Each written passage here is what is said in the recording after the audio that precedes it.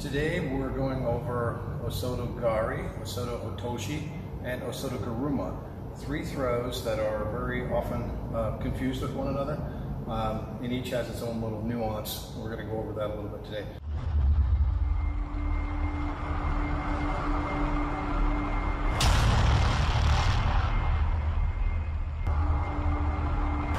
The first one is Osoto-gari. We're just going to do the standard Japanese version of this. So standard grips. I off balance Brian, step in. I want him off balance to his right rear corner, and I'm going to reap the back of his leg. So when I come in, my foot never touches the floor. It's going to reap the back of his knee pit with my knee pit. So here's the throw.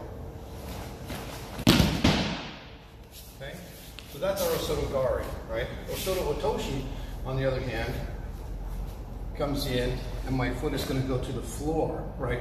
Much like an Osoto or a Tai-otoshi from the front, but it's Osoto-otoshi, so the attack is towards the rear.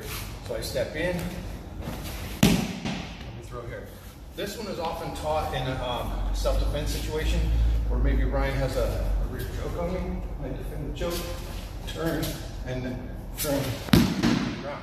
So that's an Osoto-otoshi because my foot is on the ground, right?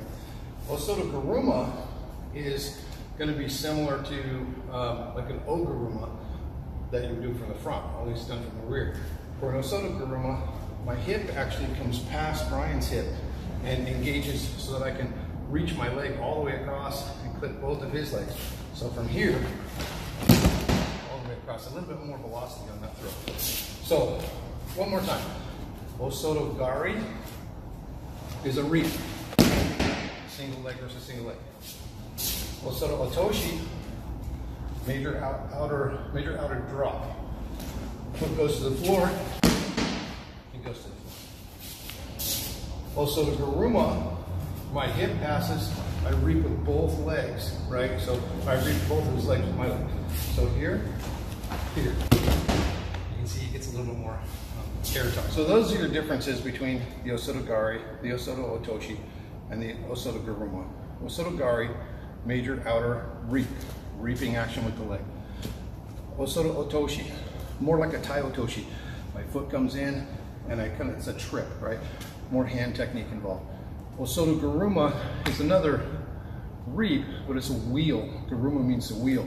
So I'm the hub of the wheel, and Brian is the spokes, right? So that's how you would explain those if you wanted to separate them up. So. Thanks for watching. Be sure to like and subscribe, and we'll see you next time. Places to go, people to throw.